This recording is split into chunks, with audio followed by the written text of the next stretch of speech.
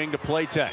Uses his left hand to get left of the lane and banks it off the glass. Hard off the side of the iron. Carolina with the rebound. Leaky Black tried to pass it. It got tipped right back into his hands. So he drives left of the lane, lays it in, and draws the foul. Well, it's about time something took a bounce in the direction for the Heels and a positive. And that time Leaky through traffic had it popped away and then popped right back to him. And Carolina to this point. Sims lowers his shoulder into Pierce on the drive and will pick up the foul. First on Sims, 7th on Clemson. No free throws on the player control, but Carolina will have the ball. It's seen. Carolina's lead is cut down to 7.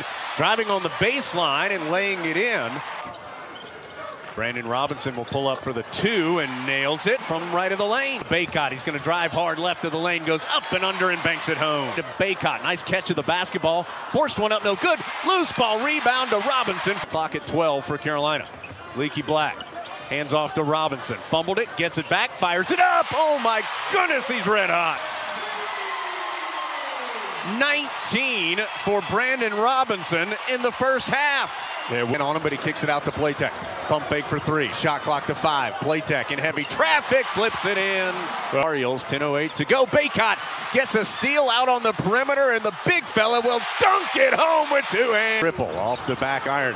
Brooks tips the offensive rebound out to Robinson. Right back to Garrison Brooks for the 2-handed throwdown. Right sideline.